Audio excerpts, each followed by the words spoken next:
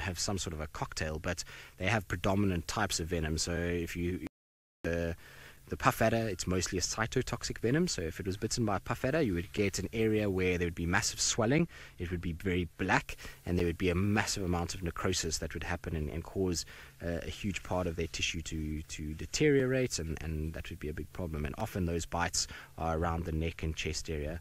Hello girl, are you going to walk right past us? You are indeed. It's quite something being eye level with us, for sure. Now she is moving and she's going to go right past where we are.